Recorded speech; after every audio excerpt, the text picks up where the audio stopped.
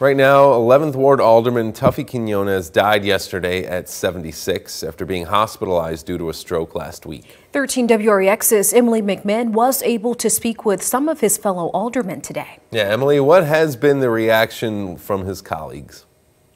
His fellow aldermen have expressed to me just how special Tuffy Quinonez was, both as an alderman and as a friend, and how missed he will be. They also shared about his attention to small businesses and how much he cared about not just his ward, but Rockford as a whole. April Prunty is in her first term as the alderman for District 6. She says Tuffy Quinonez was a leader and big part of helping her transition into the role.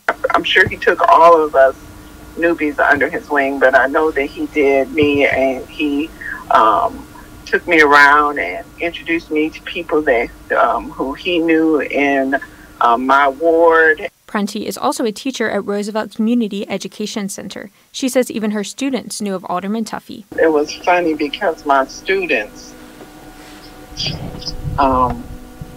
even they would talk about him. They mentioned that some of them aren't even eligible to vote, so I teach at Roosevelt. Some of them, they just were aware of his work.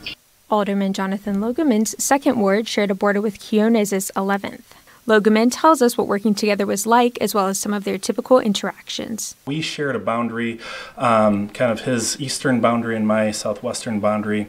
So, we'd always check in on each other and see how we were doing. And I always remember, like, every council meeting, he would always say, hey, Logeman, how's it going? We're always doing good work for the people. And that's who he was. Alderman Mark Booney shares more about Quinonez and the future of the 11th Ward. I think, he was a character.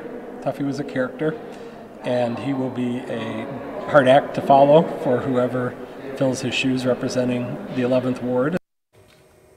Tuffy Quinonez has been a member of City Council since 2017. Brittany, Derek. All right, thank you, Emily.